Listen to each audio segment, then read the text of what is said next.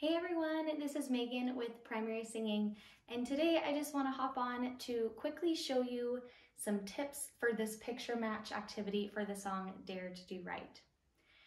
This activity is really based on the game of memory that you might have played as a kid, where you try to match the pictures and see who wins.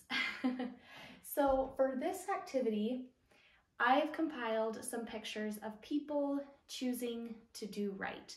So these might be pictures of people getting baptized, children praying, going to the temple, things like that.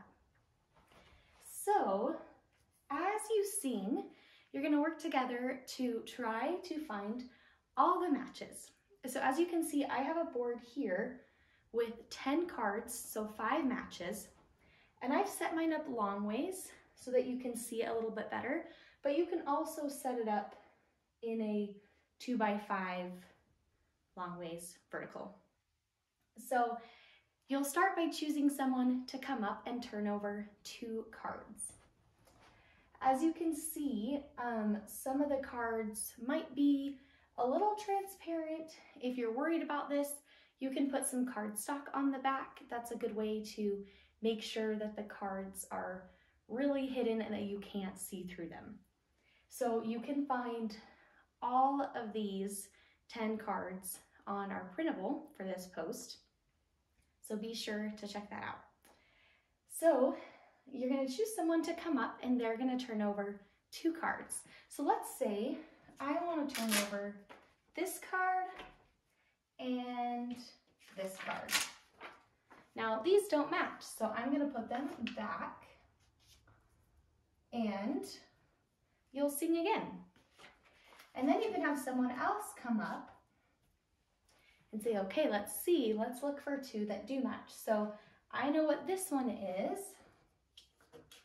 and I'll pick this one over here. And now you have a match. And you're gonna leave the matches on the board until you find all of the matches. So that's really the basic rundown of this activity. There's a lot of ways to adapt it. For example, you can have a fun way to sing each time you make a match. So you could say, okay, each time we're gonna sing with everyone standing on their tiptoes when you make this match.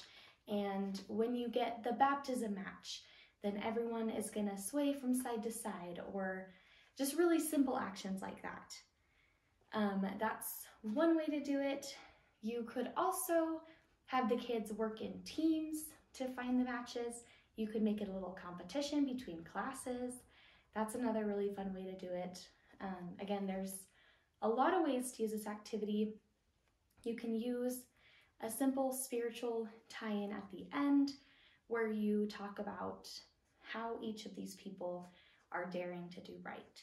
So you can kind of ask, okay, how is this person choosing to do the right? Then you can talk about it and talk about how we can learn from their examples. So I hope you find this video helpful. I hope it gave you some extra tips to use as you're putting this activity together. I hope it's a fun one. Let me know if you have any questions in the comments or how it went. So I'd love to hear from you, and I'll see you later right here at Primary Singing.